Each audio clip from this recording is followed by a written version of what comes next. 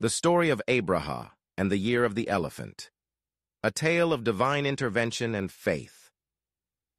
In the arid deserts of ancient Arabia, where the sands whispered secrets of the past and the stars painted stories across the night sky, a tale of divine intervention and unwavering faith unfolded. It was a time when mighty empires clashed and ambitions soared like the golden eagles of the mountains. Among these ambitions was that of Abraha, a powerful ruler from Yemen, whose heart was set on diverting the course of pilgrimage from the sacred Kaaba in Mecca to his grand cathedral in Sana'a.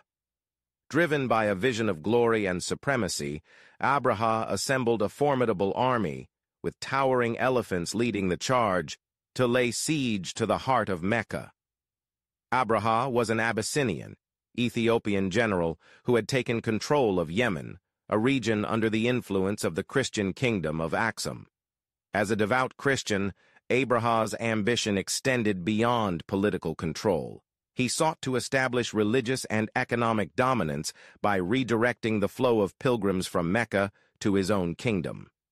To achieve this, he constructed a grand cathedral in Sana'a, known as Al-Fil, intending it to rival the Kaaba in its religious significance. The cathedral was an architectural marvel of its time, reflecting the grandeur of Abraha's vision. Built with exquisite craftsmanship, it was adorned with lavish decorations and precious materials.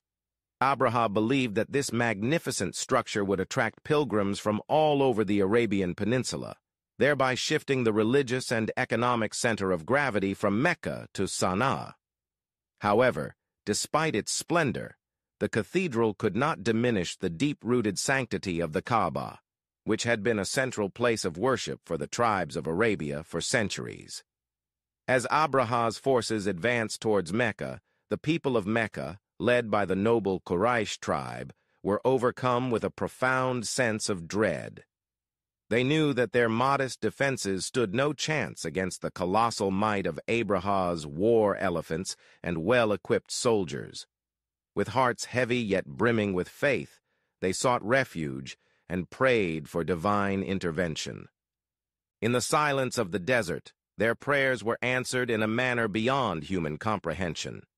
As the army of Abraha approached the sacred city, the sky darkened with the sudden arrival of flocks of birds, each carrying tiny stones of baked clay. These birds, known as ababil, descended upon the invaders with a ferocity and precision that seemed almost celestial. The stones they dropped struck down soldiers and elephants alike, reducing the once formidable army to a state of chaos and despair. The mighty elephants, once symbols of strength and power, fell to the ground, their spirits broken by a force unseen and unanticipated. Abraha, witnessing the decimation of his grand ambitions, was struck with a grave illness, his dreams of glory turning to dust in the face of divine retribution. He retreated, his pride shattered, leaving behind a legacy of divine justice that would be etched into the annals of history. The people of Mecca, witnessing this miraculous event, found their faith in the protection of the divine reaffirmed, and their resolve strengthened. In the Quran, this event is immortalized in Surah Al-Fil, the elephant. In the name of Allah, the most gracious, the most merciful. Have you, O Muhammad, not seen how your Lord dealt with the owners of the elephant? Did he not make their plot go astray? And he sent against them birds in flocks, striking them with stones of baked clay, and made them like eaten straw. This narrative, steeped in miraculous intervention, underscores the might and omnipotence of the divine, reaffirming the sanctity and inviolability of the Kaaba. The miraculous defeat of Abraha's army served as a powerful reminder to the people of Mecca and the Arabian Peninsula of the divine protection bestowed upon the Kaaba.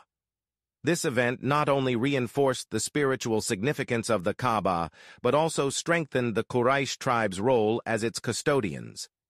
The aftermath of Abraha's failed campaign left a profound impact on the socio-political landscape of Arabia.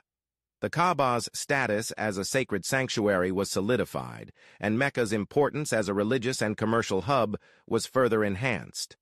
This event occurred in the same year as the birth of the Prophet Muhammad, known in Islamic tradition as the Year of the Elephant, 570 CE, adding an additional layer of significance to the narrative. Abraha's story is not merely about his failed military campaign, but also about the broader implications of human ambition and the limits of earthly power. His grand cathedral, Al-Fil, despite its architectural splendor, could not eclipse the spiritual significance of the Kaaba. This underscores a timeless lesson about the ephemeral nature of material grandeur when contrasted with the enduring power of faith and divine will. The tale of Abraha and the Year of the Elephant is a poignant reminder of the interplay between human aspirations and divine intervention. It serves to illustrate the futility of attempting to undermine that which is divinely protected and revered. The grandeur of Al-Fil, built with the intention of rivaling the Kaaba, now stands as a testament to the futility of such efforts when they are misaligned with the divine will. As we delve deeper into this ancient story, we are invited to reflect on the broader themes of humility, faith, and the recognition of a higher power that governs the course of human history. The miraculous events that thwarted Abraha's invasion remind us that ultimately there are forces beyond human control that shape our destinies. This story, preserved through generations, calls upon us to look beyond the material and contemplate the profound truths that lie hidden in the folds of history. In the end, the story of Abraha and his elephants serves as a timeless lesson about the power of faith and the limits of human ambition. It is a tale that transcends the sands of time, urging us to reflect on the fragility of our pursuits when set against the backdrop of a higher power.